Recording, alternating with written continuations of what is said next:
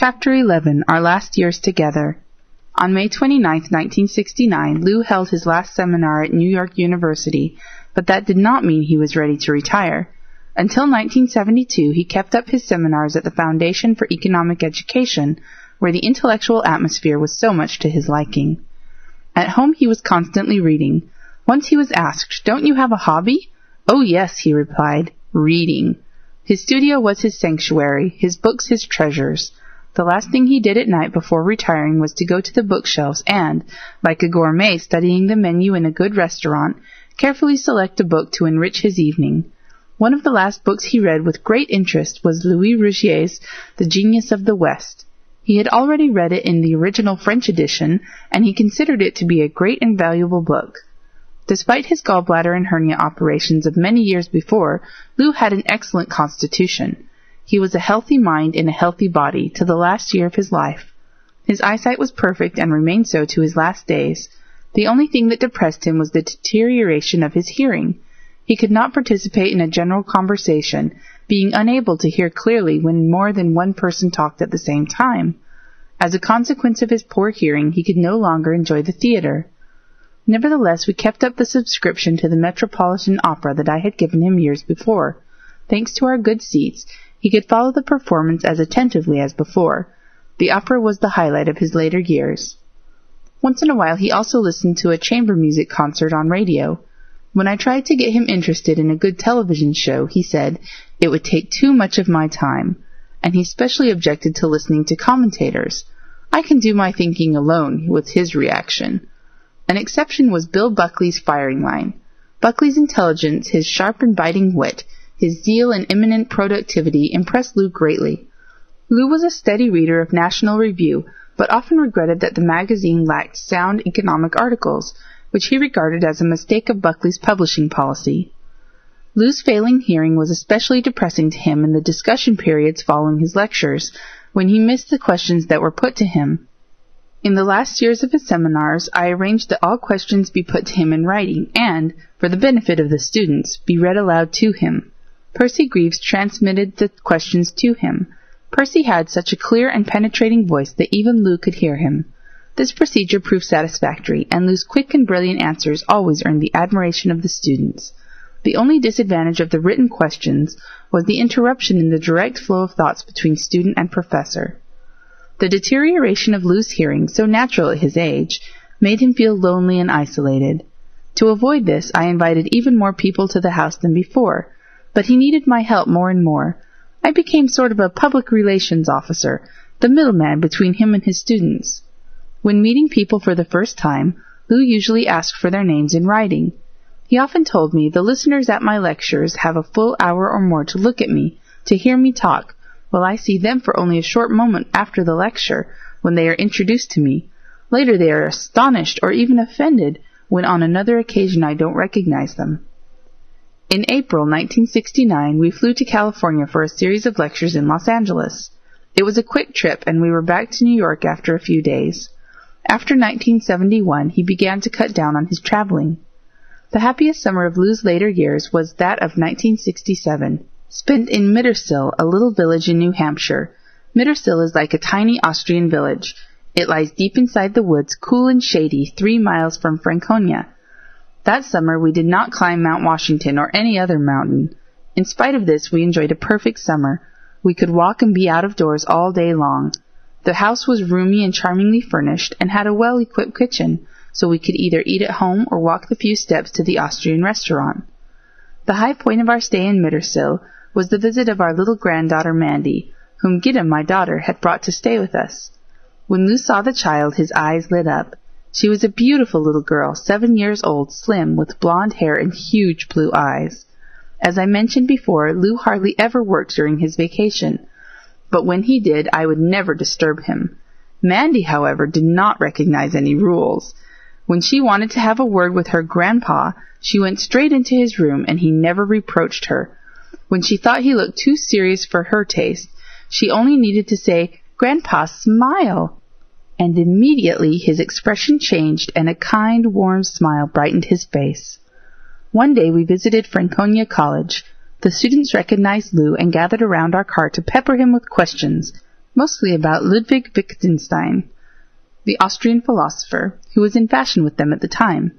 Lou, as always, answered every question patiently, while Mandy looked at the boys and girls around us.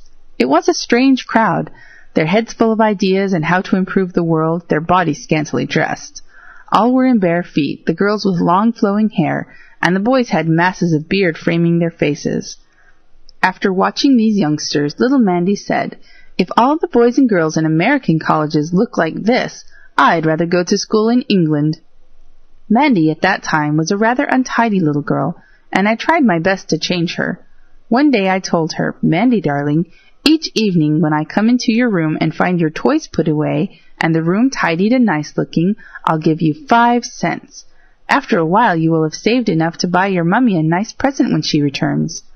When Lou heard this, he explained to me that it was a bad educational practice to bribe a child, but that very evening he went into Mandy's room to kiss her good night, and told her, "Mandy, how would you like it if I gave you 10 cents every night when your room is tidy?"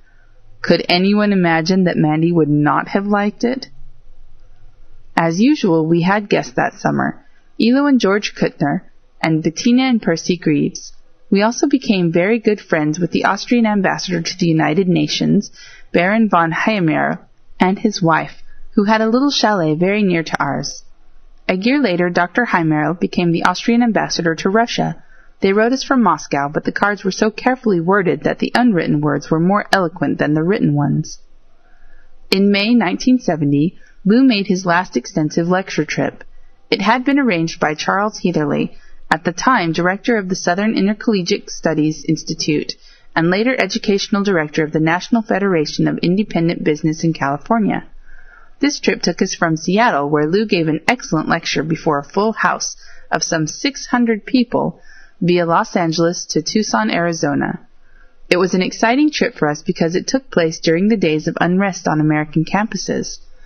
Many students wearing red armbands, to show they were against participation in the Vietnam War, were boycotting classes and lectures. Others, frightened of being caught up in riots, simply stayed home. Charles Heatherly accompanied us on the flight to Tucson. At the airport we were received by Dr. Luis Gasper, a 6-foot, 26-year-old bachelor, who was an assistant professor in the economics department at the University of Arizona.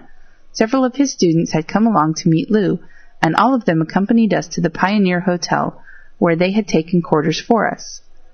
That afternoon, a friend of Leonard Reed invited Dr. Gasper, 4 of his students, and ourselves to see his house, which was high up in the hills, and then to dinner at the country club. This gentleman had an impressive library, and he immediately asked my husband to write a few words in his copy of Human Action, which was open on the table. He insisted that Dr. Mises was the only author, besides Winston Churchill, whom he had ever asked to autograph a book. Being familiar with Lou's views about Churchill, I am afraid I did not accept this news with the expected enthusiasm. I would have liked to know, however, whether this so hospitable gentleman had really read all the books in his library and knew, as he stated, all their authors. After a glass of champagne, he took us in his Rolls-Royce, driven by an elegant chauffeur, to the country club, where we had the best food we had eaten in a long, long time. Next morning my husband preferred to stay in the hotel. The elegant chauffeur came with the rolls, and Mr. Heatherly went with me to the Desert Museum. This museum was a strange sight. Everything was in the open. We saw tigers, lizards, huge cockroaches, mountain bears next to caves, exotic plants, and strange-looking flowers. I could not see enough of everything, but I must confess I was not very happy in that Rolls-Royce, and was glad when we were back in the hotel. There were only 2 Rolls-Royces in Tucson, and everyone, of course, knew the owners. I was afraid the young people, in their excitement, might eventually become destructive. Whenever there was time, I watched the riots on television, and saw the mounting unrest among the students. Lou's lecture was in the evening. We had to cross the campus again to get to the auditorium, but this time we went in Dr. Gasper's car, so I felt no danger. Gasper introduced Lou, reading the citation the American Economic Association had given him in 1969. Lou spoke about inflation. As always, his presentation was clear and convincing. Before and after his lecture, he got a standing ovation. It lasted so long it must have embarrassed him. Mr. Heatherly had placed me in the first row. During the question period after the lecture, I sent a question up to Lou, printed to hide my handwriting and not giving my name. What should undergraduates do if they are forced by their professor to read socialist and leftist literature? By chance, Dr. Gasper took my piece of paper last, and it gave Lou an opportunity for a most impressive ending to the evening. My action startled me. Never before had I raised my voice or asked a question during one of the various lectures. I failed to note down Lou's answer to my question. Maybe because I knew in advance what he would say, it was easy for Lou to answer my query. That must have been one of the reasons I sent it up. I knew that the lecture and the following half hour of questioning put a terrible strain on him, and I wanted to give him some relief. As Lou's answer is more important than my question, I wrote to Dr. Gasper in February of 1975, "Do you by any chance have the lecture given in Tucson on tape, or could you give me, out of your memory, a short outline of my husband's answer?" Dr. Gasper answered, "I wish that I could satisfy your request at once from my own memory. Regrettably, my position on the platform, the highest honor I have had, made me much the most nervous person there, and therefore did not permit me to take notes as ordinarily I would." With refreshing honesty, Dr. Gasper verified once more the bewilderment, adoration, and awe young people often felt when they first met my husband. Only later would they realize how humble and modest he really was.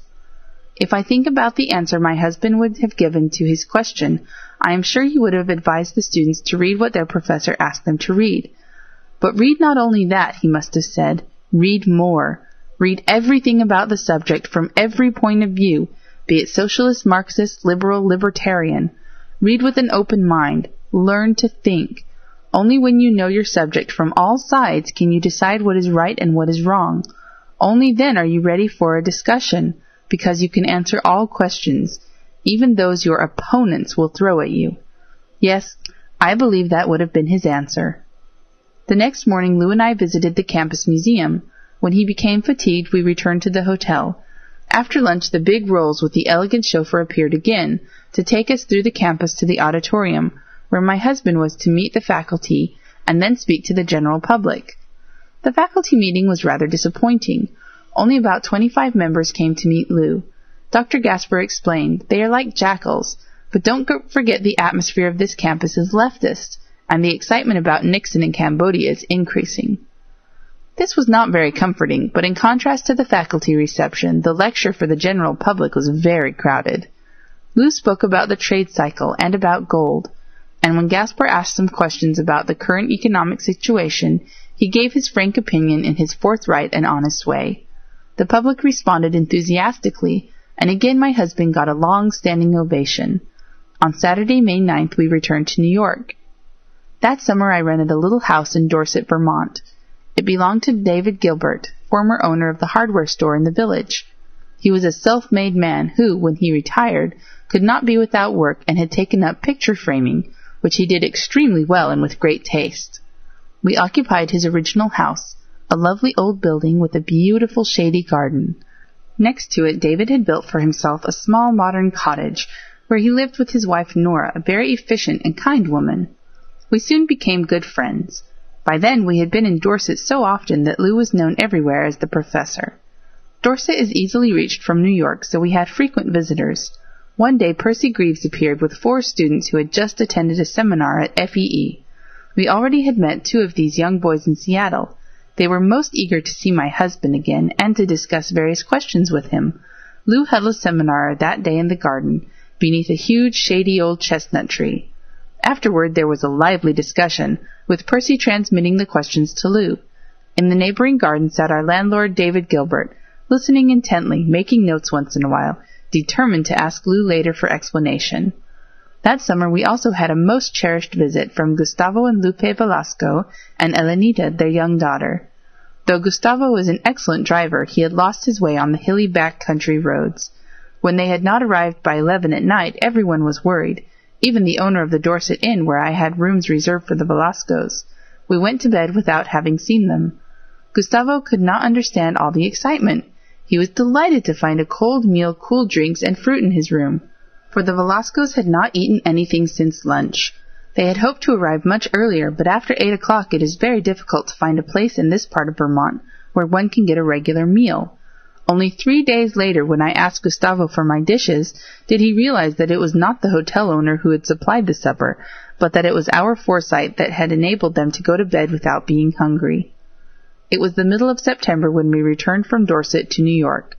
On October 21st, we flew to San Francisco for another week of lectures. Lou gave his first lecture the next day, a short talk about money. For the first time, I noticed that he was not as alert as usual. The trip and the change of climate and time must have affected him. To my great relief, he was much better during the question period. On Saturday, Percy Greaves, who was with us all the time, had a lecture of his own in Burlingame, where he spoke to a large audience for about 3 hours. Lou came in at the end and finished the session with a short talk, lasting only 10 minutes. Then the questions poured in for Lou. Percy, helpful as always, read them aloud, and my husband answered. But I noticed a change in his handling of the questions. He used too much time in answering. I sent him a note written in German, advising him to be very brief. Percy was rather humorous. When he gave Lou the note, he did not know what it contained. He said, "Professor, here is a note in code," and everyone laughed. I was relieved that Lou understood. The audience responded well, giving him huge applause, but I could not lose my concern about the many lectures he had promised to deliver later that same year. I knew he needed rest and should not travel so much. Nevertheless, in November 1970, we went to Grove City College. Hans Sennholz took good care that Lou was comfortable and had enough rest. The audience, students taught under the guidance of Dr. Sennholz, were eager to hear the professor talk. The atmosphere was warm and friendly, and the audience enthusiastic. On December 10th, Lou gave a lecture at Plano University, and the following day he delivered a final short address to the faculty and student body at the university, where some of Percy's students were graduating. These were the last lectures he gave outside New York City. His seminar in Irvington still went on, however. The last time he spoke from the platform was on March 26, 1971. He had always loved lecturing in Irvington, and he continued doing it as long as he felt able. It is fitting that the painting of Lou by George Augusta, the well-known portrait painter, has a place of honor on the landing of the beautiful staircase of the Foundation for Economic Education. This painting, initiated by Lawrence Fertig, was presented by the trustees of FEE to Leonard Read in honor of the Foundation's 25th anniversary. I believe it may be of interest for the reader to know how this portrait came to life. George Augusta practically lived with us from morning to night, from March 8th to March 10th, 1971, using these days for the basis of his work. Our living room became his atelier.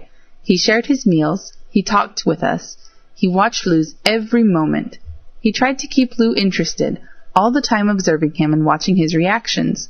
A psychoanalyst listens, a painter or a sculptor watches. The result should be the same, insight into a man's soul.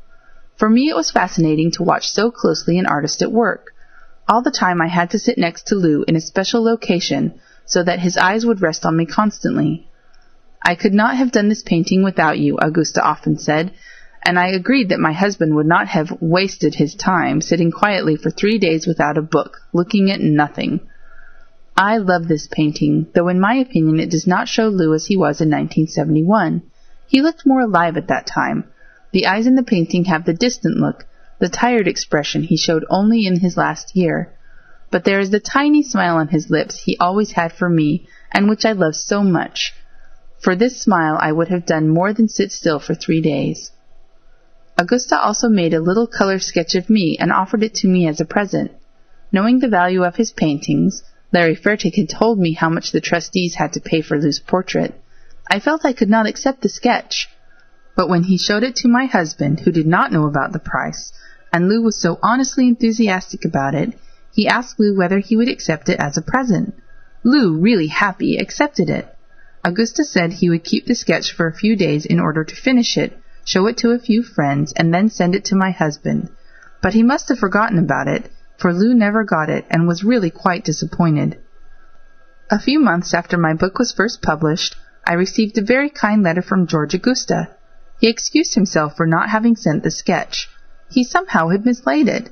He asked me to accept as a small compensation one of the sketches he had made of my husband. I was touched by this gesture and gladly accepted his gift. Though I could never forget Lou's age, I set great hopes on the summer and the rest he would get in the fresh, unspoiled air of Vermont. The Gilberts had rented their house year-round. Therefore, for 3 months in the summer of 1971, I had taken a little house in Manchester, Vermont, and I was lucky to have found that place. It belonged to a Long Island lawyer who used it only in winter for skiing. We lived in this house for the next 2 summers, and we loved this place more than we ever had loved a place before. It was located on a hill overlooking a beautiful green meadows.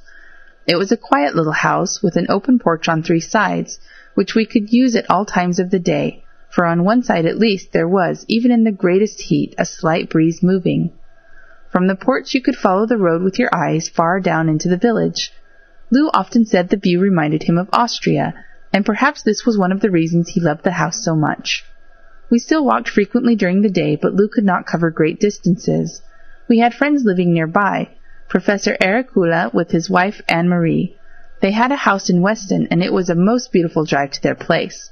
They were the only people I ever knew who, having spent their summers in the country for almost 30 years, could manage without a car, and they could not bear television, even though they were ardent music lovers.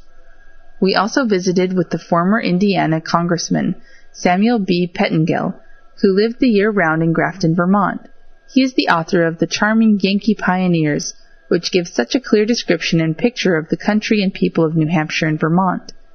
Lou still loved to have guests, even if he did not participate in the conversation as much as before. Percy and Bettina and Frank Dearson spent a week with us, and George and Elo Cutter spent a night with us, enthusiastic about the beauty of the place. One day Lou did not feel very well, so we went to see the local physician, Dr. Clifton Harwood, whose wife was a Vermont state senator. When the doctor heard Lou's name, he greeted him as an old acquaintance and as his most honored patient. He knew Lou's books, and he knew much about him from Human Events, which was the literature laid out on the table for his patients. Dr. Harwood was an unpretentious country doctor. His office was simple, with wooden chairs and a no-smoking sign on the wall. But when he had office hours, which he had daily with the exception of Thursday, every seat was taken. When a mother came in with a little baby and the child was crying, everyone had to wait. The child was treated first. Clad in a simple white shirt, his trousers held up by braces, he was a humanitarian in the real sense of the word. His profession was to help and to heal. Lou was very ill that summer with an infection, and I found Dr. Harwood to be a first-class diagnostician. He took excellent care of my husband, arranging for him to be brought immediately to the hospital in Bennington. When Lou was dismissed too early and had a relapse, Dr. Harwood came to the house whenever we needed him. When Lou had to re-enter a hospital and Bennington was overcrowded, Harwood arranged for me to take him to Williamstown in Massachusetts. My husband wanted to have me with him all day long, so I had to drive 50 miles daily while he was in Bennington, and 100 miles while he was in Williamstown. People suggested that I stay near the hospital, but I longed to go back to our little house at night to be there when the telephone calls poured in. One day Percy Greaves came from Tarrytown to see Lou in the hospital in Williamstown, and I asked him to stay overnight at our house. I had just received permission to take Lou home the following day. Percy agreed, and when we left the hospital at 8 o'clock, he followed me in his car. Suddenly, a terrible thunderstorm developed. It was raining so hard when we drove through the lonely mountainous parts of the country that we could not see 10 yards ahead. There were no roadside turnouts nor any possibility for shelter. We simply had to drive on. Percy followed me, watching my car closely, ready to help if I should need him. We arrived at the house late and left early the next morning. We had the same drive part of the way. Percy was supposed to return to New York, so I described the place where our 2 cars would have to part. But when we came to that spot, I saw that Percy was still following me. I stopped, and he told me, "You don't think I would let you bring the professor home alone? How could you manage?" And he went all the way back with me to Williamstown, took care of the formalities, and helped Lou, who was very weak, to our car and made him comfortable. Then he went back with me to Manchester, and stayed until he was sure that I could manage alone. Lou recovered completely that summer, but he himself realized that he was no longer the same. He became very quiet, and I often wished he would tell me once again some of his war stories, which in former years he had told me so often. He once said, "The worst is that I still have so much to give to the people, to the world, and I can't put it together anymore. It is tormenting." A few weeks after we returned to New York, Lou had his 90th birthday. Larry Fertig had arranged a small intimate party for about 20 good friends at the New York University Club. As a special present, Lou received a 2-volume Festschrift from the Institute for Humane Studies in California. The Festschrift included 71 essays from scholars in 18 countries, former students and friends of Lou's from all over the world.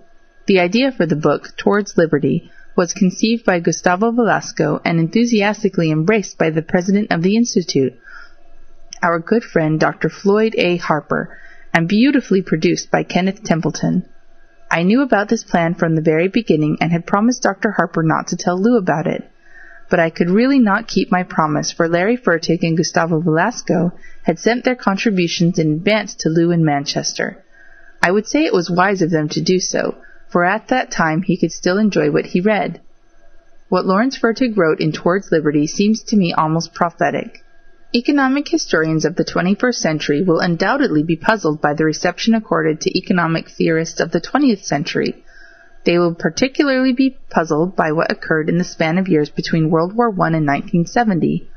Great honors were showered on economists whose major accomplishments had been to promote a major inflation, which, by the end of the 20th century, was acknowledged to be the source of tremendous social unrest and economic crises. These were the fashionable economists who were sponsored by wealthy foundations, and indeed by most of the intellectuals of academia. But when economic historians of the future came to evaluate precisely who had made the most significant contributions to economic theory, to those broad and fundamental principles which explained human actions in the practical world people must live in, their puzzlement increased, for they could find only a meager record of economic honors or monetary prizes by leading Ivy League universities, accorded to one economist who had discovered and formulated some of the most brilliant economic theories of that century. His name was Ludwig von Mises.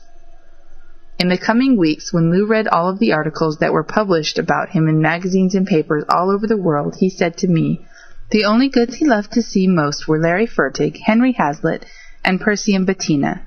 You, he often said, I would not want to live any more.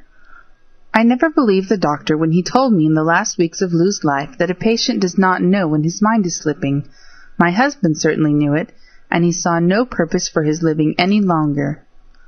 The last summer, 1973, I was too tired to keep house again, and we flew to Switzerland, to a health resort high above Lucerne, with the most beautiful view on the Vierwaldstätter Sea and the surrounding snow-covered mountains. The place had a beautiful park, the owners were friendly and attentive, and Lou loved to walk in the park. But the medical attention was poor and insufficient. We left after a few weeks, and the very day after our return to New York, Lou had to enter the hospital, and never left it again. He was not allowed any visitors, but when Percy and Bettina came to see him on his 92nd birthday, he asked me to let them enter. Bettina wished him a happy birthday, and he thanked her and kissed her hand. The Austrian gentleman had remembered the old Austrian custom. Bettina and Percy cried so hard that I led them out of the room. I did not want my husband to be disturbed. With the help of Valium, I managed to keep my smile for Lou all the time. His last and greatest joy was when I read him part of the article that Henry Hazlitt had published in Barron's for Lou's 92nd birthday. I read him only a short passage in which Hazlitt says, "These 92 years of his life have been amazingly fruitful. In conferring the Distinguished Fellow Award in 1969, the American Economic Association credited Mises as the author of 19 volumes, if one only counts first editions, but of 46 if one counts all revised editions and foreign translations. In his last years, other honors have come to Mises, but such honors, even taken as a whole, seem scarcely proportionate to his achievements. If ever a man deserved the Nobel Prize in economics, it is Mises." I read it twice to Lou to be sure he understood, and he smiled, a sad, resigned little smile. This same sad little smile I remember only too well when, on December 4th, 1969, Lou read an article by Winston Duke, published in the Harvest News, the Harvard University Business School community paper. It was called "The Man Who Should Have Received the Nobel Prize in Economics." I would recommend Mises' book, The Anti-Capitalist Mentality, to each member of the HB School faculty as an exercise in introspection. And to the serious student of economics, Mises' monumental work, Human Action, the greatest piece of economic literature since The Wealth of Nations. Human action alone is justification for a Nobel Prize in economics.